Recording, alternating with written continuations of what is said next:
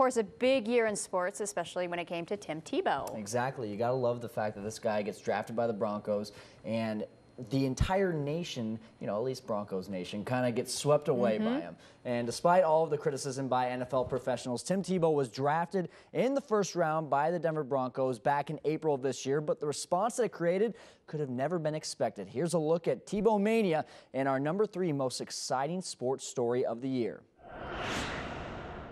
With the 25th pick in the 2010 NFL Draft, the Denver Broncos select Tim Tebow, quarterback, Florida. No one saw it coming, but once the announcement was made, Tebow-mania hit hard.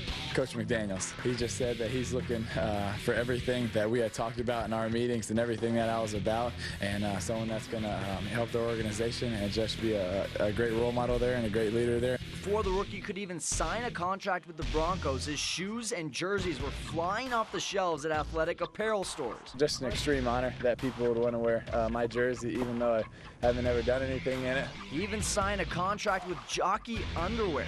Kid hadn't even thrown a pass in the NFL, and he was already being treated like a football god. After all the hoopla sunk in, everyone's All-American finally signed a contract with Denver. I'm just excited. It's not really pressure. I just go out here and play football. He got his shots in the preseason, and it didn't take him long to take a snap during the regular season. Called the Wild Horse, their version of the Wildcat. But as soon as the Broncos' year turned bleak, people began chanting Tebow's name and wondering why Josh McDaniels refused to let him throw a pass. But he finally got that shot against the Chiefs on November 14th. Second and goal. There you go. Here he goes, his first career touchdown pass. After being patient, he got his first start in the NFL. One problem, it was in the black hole of the Oakland Raiders. The Broncos lost that game, but Tebow showed great composure with a touchdown pass and no interceptions. So he got another first the next week. His first start at Invesco Field. Tebow-mania was coming home.